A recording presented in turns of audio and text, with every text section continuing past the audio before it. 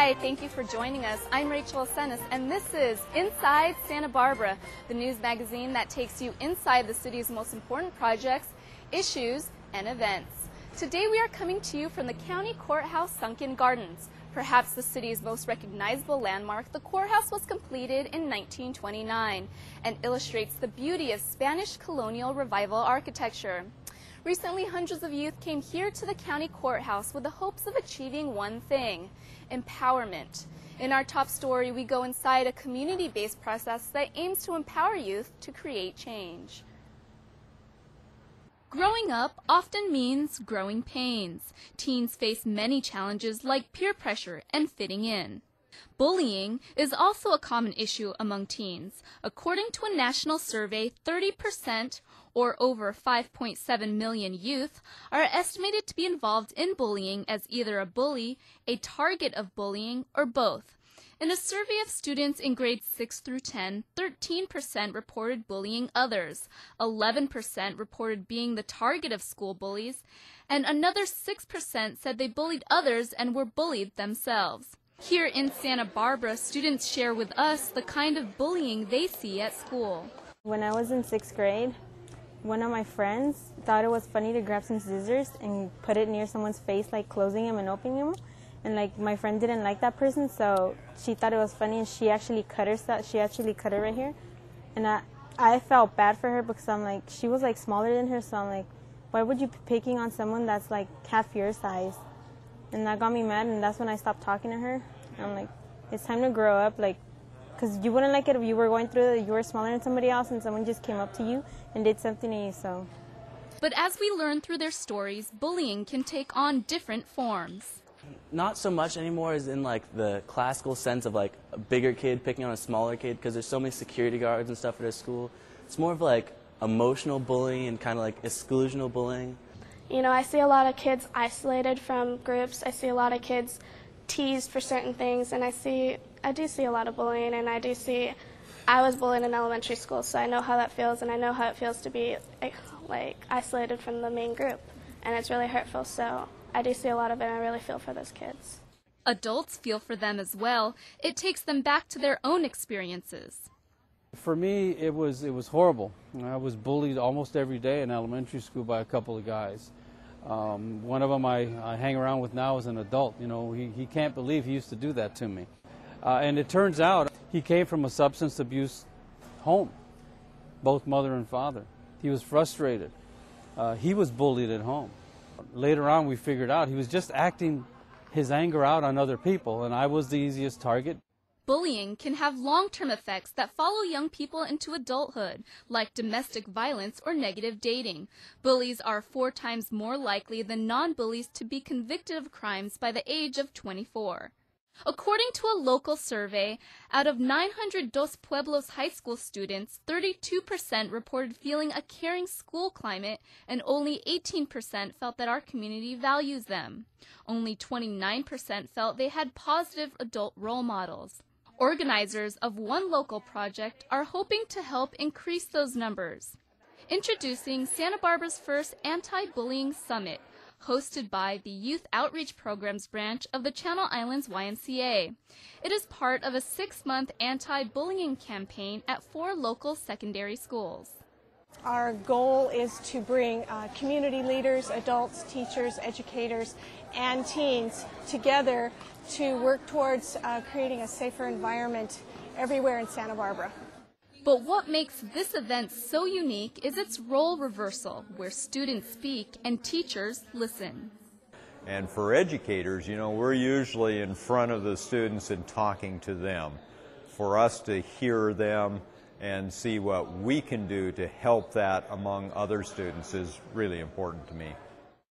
And one goal of the anti-bullying project is to foster relationships between adults and youth, relationships both educators and students say are important. So with adults listening, teens spoke on student panels as well as participated in breakout sessions with specific anti-bullying topics, like the types and effects of bias, racism, and violence, coping strategies, and using expressive arts as an emotional outlet. Open the gate up, open the gate up. as some students express their feelings by singing their favorite tunes, others show their feelings through poems, like this one from a student at Las Alturas High School.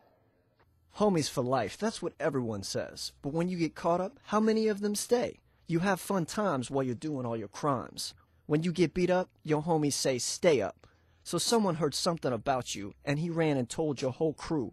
Now all your so-called homies say they hate you. The poem is evidence that the recent gang stabbing in downtown that left a 15-year-old El Puente High School boy dead is still fresh in the minds of local youth. In light of what happened on State Street, this youth summit's even more important. It's important for us to listen to the young people and see what they're thinking. It's a shame that we're seeing across the country more and more violence from younger and younger people. So the timing of the summit is perfect, and we should talk about it. We should never stop talking about it because it's reality. It happened, and it could happen again. We're hoping that it doesn't. So really the summit is going to give us an opportunity, both the city in general, council and mayor and myself, to talk about these realities that we saw on State Street. And such realities gave way to negative generalizations about teens, but many believe teen stereotypes are only misconceptions. They are incredibly able to take more of a leadership role, and I think that's really part of the theme of this, is empowering them to know that you can really take a lead and you can speak up. We want to hear your voices. And their voices are being heard. Growing up doesn't have to mean growing pains. As we've seen with the Empowering Youth to Create Change Summit, it's what you do with those growing pains that make all the difference. Each teen we spoke to voiced their definitions of empowerment. Empowering means to live above the bad influence. Empowerment means stepping out of your comfort zone in order to achieve something greater than you would normally do on an everyday basis. Empowerment means like step up, don't disrespect, always do the right thing. It means doing something that's hard and that you know will promote good things and promote change. Empowerment's like a sense from within that you know you could do what you have to do. Having the power within yourself to kind of step outside of the box and become your own person, have your own mind. Empowerment means getting everyone together as a whole and creating more ideas and forcing that and trying to create more change. And local teens will get another chance to become empowered. The Santa Barbara Parks and Recreation Department is hosting a Teen Speak Out event this month. For all the details, go to our website, citytv18.com. Well, this courthouse was completed in 1929, 4 years after the 1925 earthquake destroyed the old courthouse. As a matter of fact, these walls are the foundation of the basement of the original courthouse. And as that earthquake has proven, Santa Barbara is not immune to disasters. In our next story, Delina Michaels shows us how many residents now know what to do in the event of such a disaster, specifically a fast-moving wildfire. This is the Santa Barbara Sheriff's Department with a voluntary evacuation drill. If you only had minutes to get out of your house, what would you save? That was the question put before the residents of Santa Barbara's Riviera on Saturday, April 25th. Drill is commencing. 0900, the Riviera evacuation drill is commencing. This is a drill. With that announcement over walkie-talkies, a fire evacuation drill began promptly at 9 a.m. on an overcast morning. This was one Saturday not to sleep in. Besides the bullhorn, Riviera residents learned of the start of the drill with a reverse 911 call, where the phone rings and an automated message prompts with instructions for evacuating. We got a call at 9:06 a.m. to evacuate, and we've been very involved in this process of getting this to happen because what's important is that we don't pay attention to just structures, but people. People are more important than structures. All Riviera residents had been notified of the drill during the weeks leading up to it. They had received door-to-door visits, numerous mailings, and signage was posted around the area. Well, we kind of packed up a little bit last night. We got all the notices, saw all the signs, and just were pretty prepared for it, The drill was put on by the City of Santa Barbara Fire Department and the Riviera Homeowners Association, along with 17 other government and volunteer agencies. With volunteers in place at 6 different traffic control points, cars began streaming down the hillside. Well, actually, it looks a lot busier now than it did just a minute ago.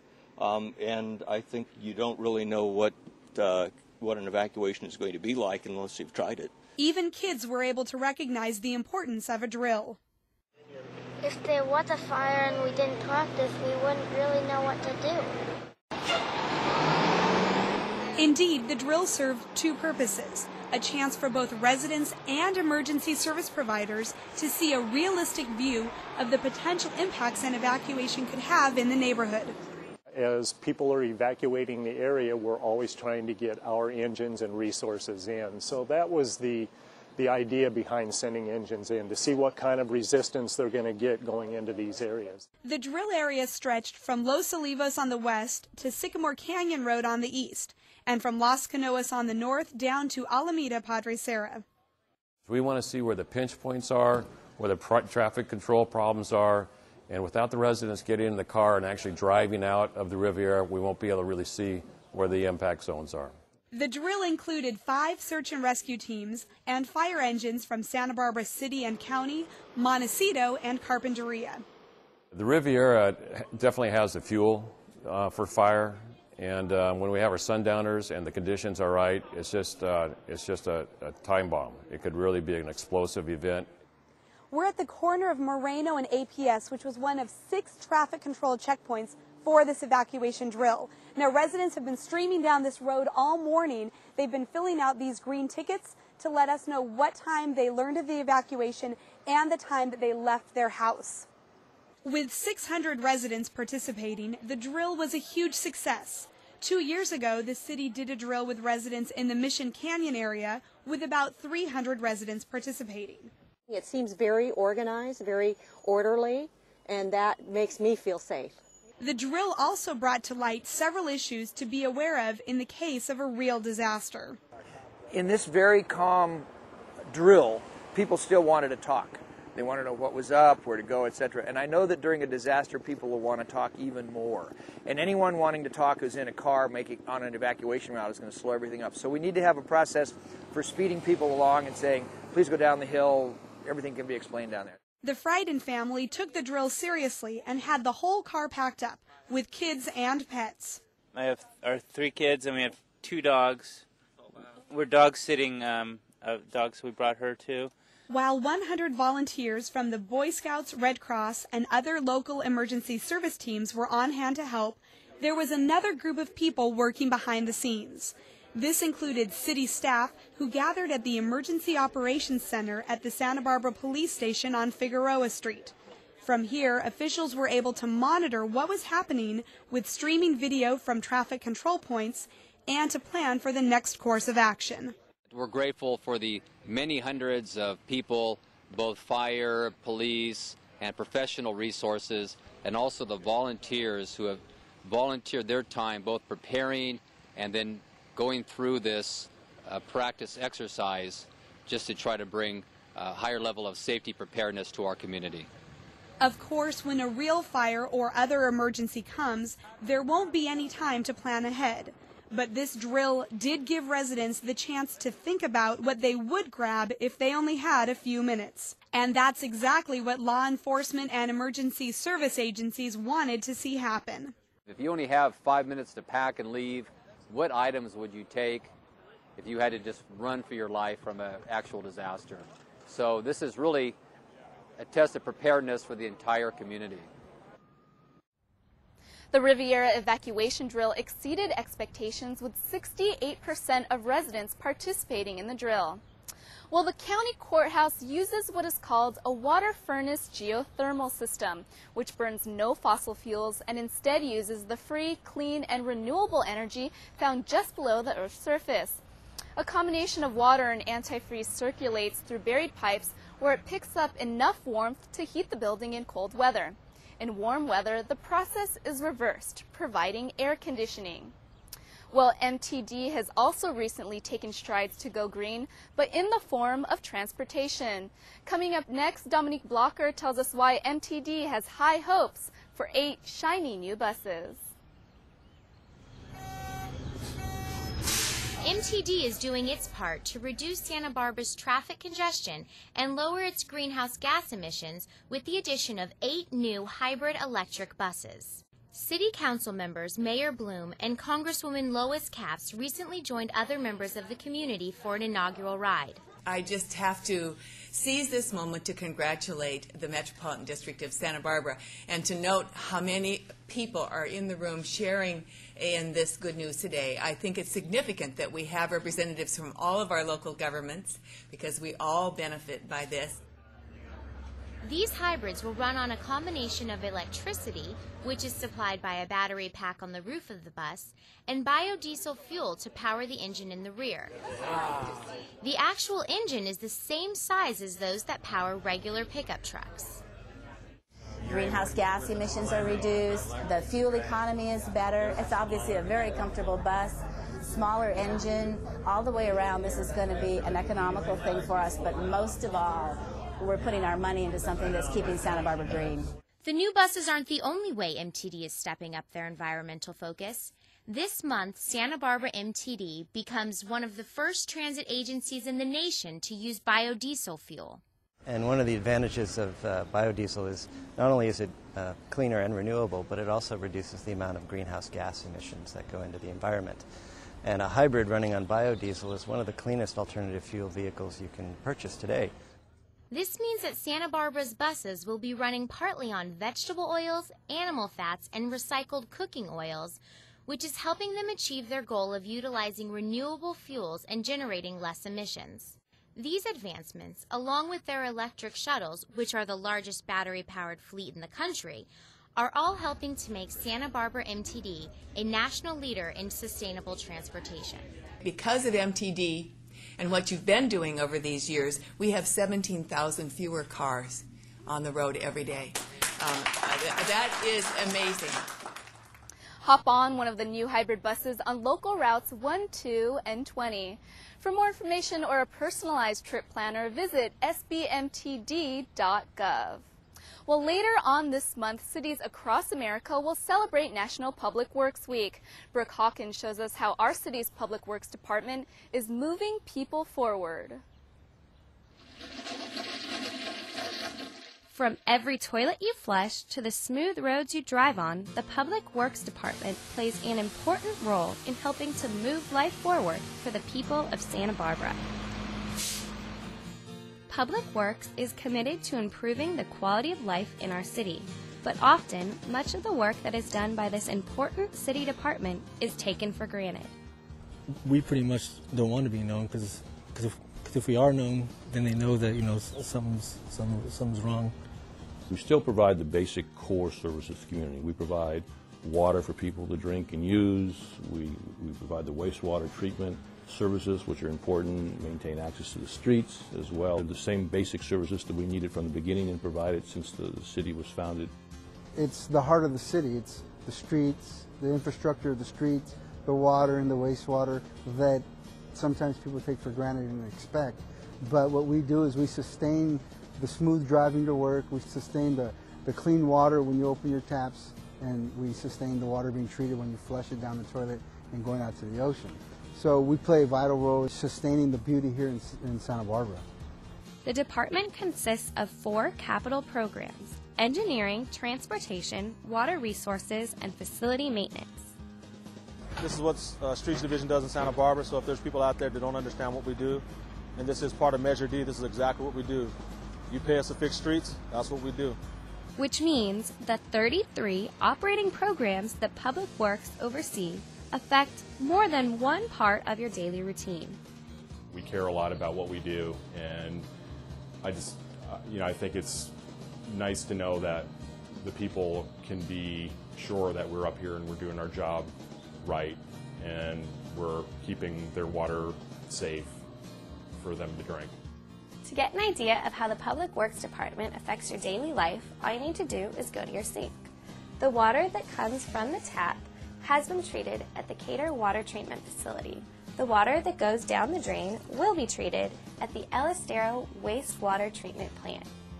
So far this year, the Public Works Department has completed many projects, including the new Teen Center, the Granada Garage, the Milpas Beautification Project, and the Sheffield Reservoir. National Public Works Week celebrates the men and women who work hard to maintain our infrastructure and services that collectively known as Public Works. This year's theme, Public Works Moving Life Forward, reminds us that even here in Santa Barbara, it is our dedicated employees that work to move our community forward.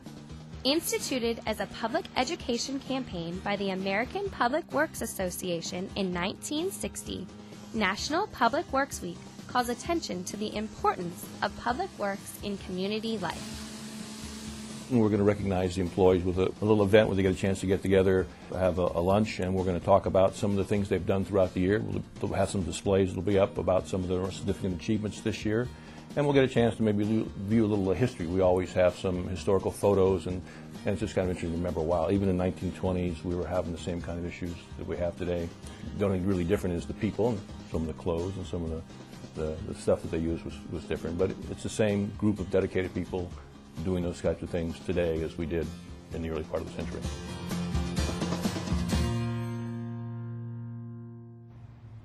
Public Works is the city's largest department, representing about 41% of the city's total budget.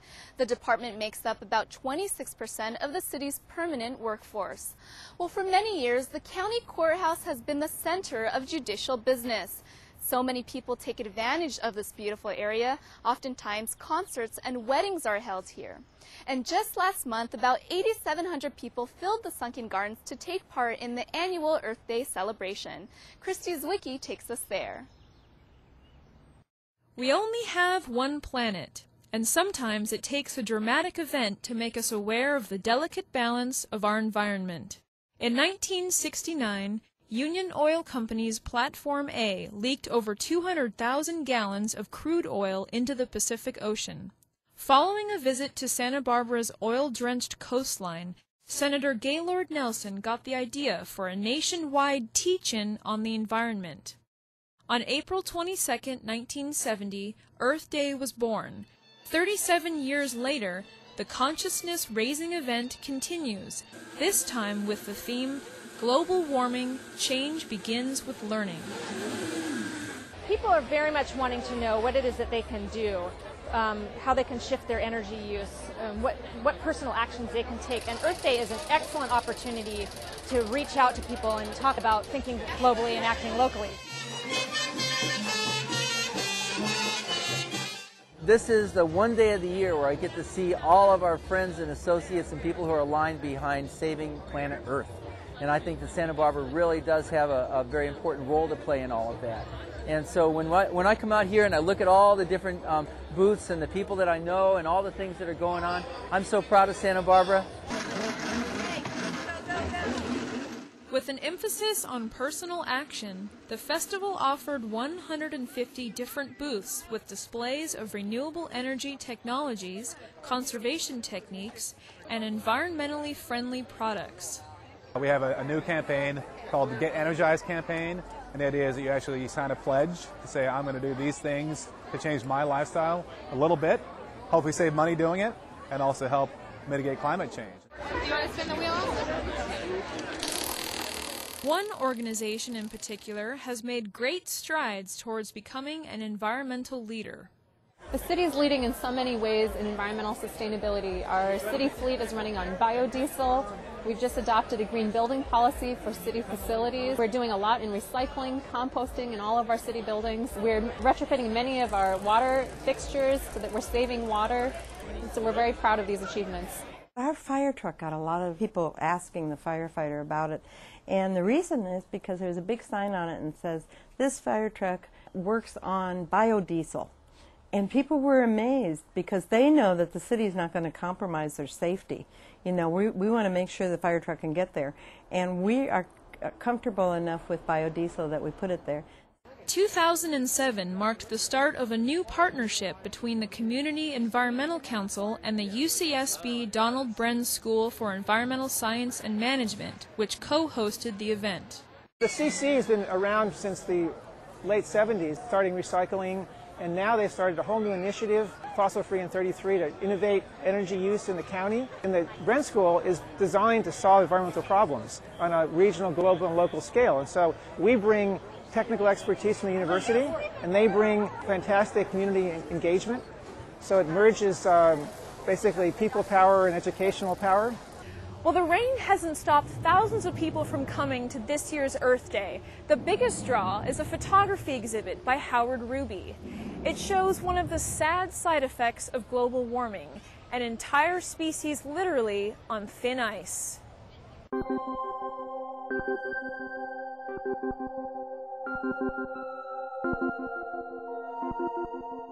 I went up one time and saw the plight of the polar bear and realized that if the polar bear went, that would mean that we're all in trouble. Well, now there seems to be a firestorm, and everybody is all excited about polar bears and global warming, and what we're here to do is to make sure that this is not a fad. This leads to a paradigm shift in consciousness. The polar bears on thin ice are a symbol for our need to change the world to less carbon dioxide emissions. As Arctic sea ice continues to melt, the fragile habitat of the polar bears is threatened.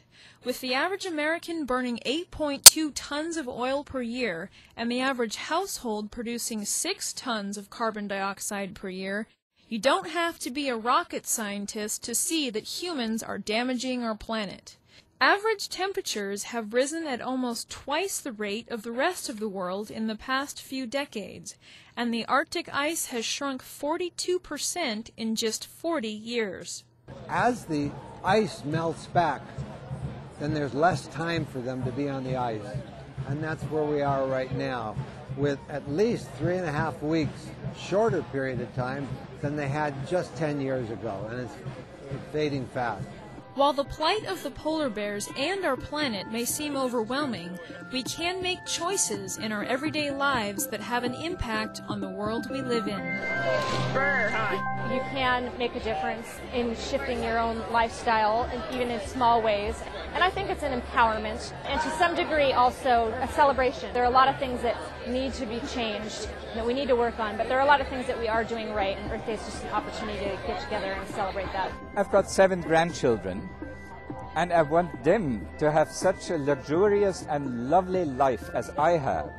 And this, I believe, can be best done, in my case, training students to be the next generation of environmental leaders. The problems are important, not just for us here in Santa Barbara, but for the world at large. I work in Africa, I work in Brazil, and I see the really serious problems those people face. And so you see people in need, and you try to help them. I am an optimist. Now, we can take two sides right now. We can say, oh, there's nothing to do about global warming. I think we can do something. I choose to believe that there is something that we can do, because what is the alternative? So I think activity and trying our best, whether it's turning off light bulbs or whether it's planting a tree, we all have to do something. For more information on Earth Day, visit the CEC's website at communityenvironmentalcouncil.org. Well, that does it for this month's episode of Inside Santa Barbara here from the County Courthouse. We hope you'll join us next time. If you have any questions or comments about our show, give us a call at City TV at 564-5311 or catch us on our website at citytv18.com. I'm your host, Rachel Senes, and remember to get involved inside Santa Barbara.